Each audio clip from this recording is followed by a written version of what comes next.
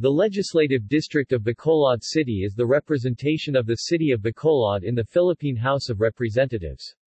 It was represented as part of the 2nd District of Negros Occidental from 1907 to 1972, except from 1943 to 1944, and 1984 to 1986, and of Region 6 from 1978 to 1984.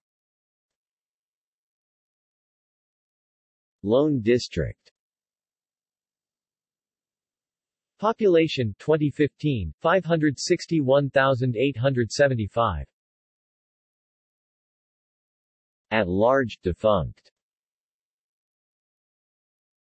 See also: Legislative districts of Negros Occidental. References: Philippine House of Representatives Congressional Library.